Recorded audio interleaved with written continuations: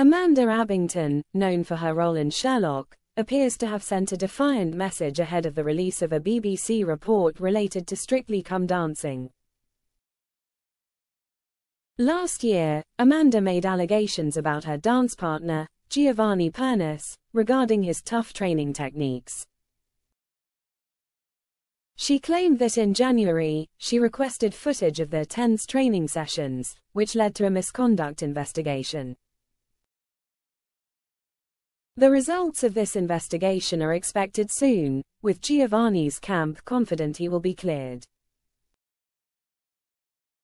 Amanda accused Giovanni and the BBC of blocking access to 50 hours of training footage in a recent interview, where she described the training environment as toxic.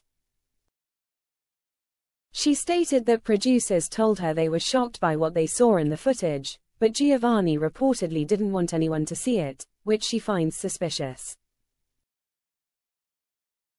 In recent photos, Amanda was seen with a phone case that had the message "We all have to make sacrifices," possibly reflecting her stance on the ongoing situation.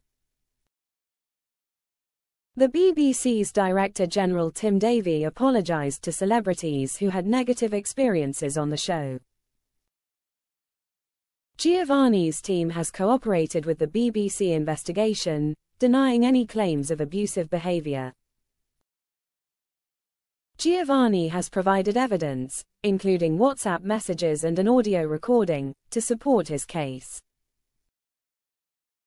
He expressed confidence that the investigation will clear his name and emphasized that he has remained silent to respect the investigation process. Giovanni also addressed his fans, thanking them for their support and expressing his anticipation of being vindicated by the investigation's findings.